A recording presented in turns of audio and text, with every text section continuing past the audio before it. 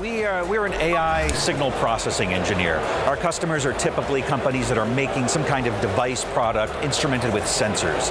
Vibration, accelerometry, sound, current, voltage, that sort of real physical world stuff. And they'll use our software to create classifiers and detectors that identify events and conditions in that real-time sensor input.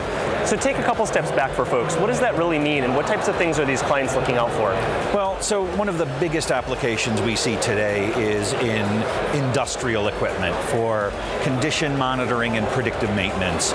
Taking a vibration sensor and putting it on a pump, a mixer, a robotic assembly unit, and monitoring that piece of equipment for either conditions that require immediate operator intervention, the pump is cavitating, or that are indicative of a maintenance problem, the bearing is wearing out. And you guys have this product to market now, you're working with some early customers. What's really next for you all?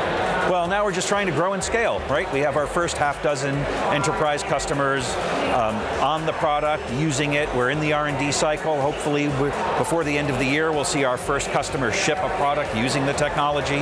We've just closed our seed round, and now we're off to the races.